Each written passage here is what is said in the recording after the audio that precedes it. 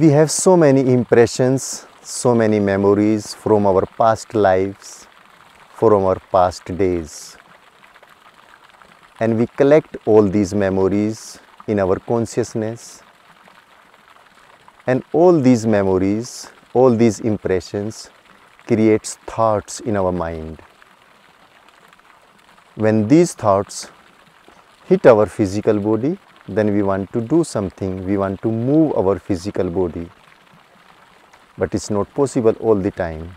We can't fulfill our all wishes. Then there are so many wishes, so many thoughts, it's unsolved. They are always inside. And all thoughts wants to come out. That's why we are not in a relaxed position. We can't relax physically because all these thoughts always hits us. And that's why we have so many movements, so many thoughts.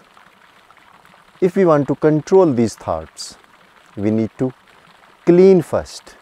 Cleaning means these thoughts we have because of our fear, because of our attachments.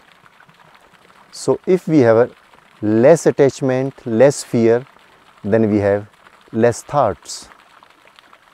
But how to control our fear? How to reduce our attachments? This the ultimate practice and detachment.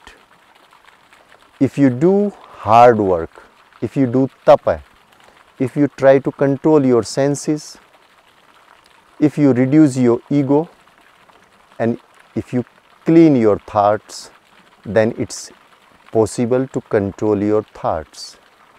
Because sometimes our disciples, they ask, they want to stop thinking, they want to do meditation because they think in meditation there isn't any thought. No, it's completely wrong.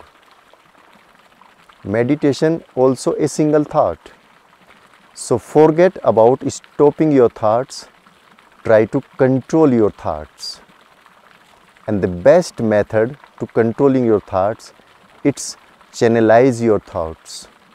If you are thinking something, then think in one direction. That is the simple phenomena to control your thoughts. So don't try to stop your thoughts, try to control your thoughts, try to channelize your thoughts.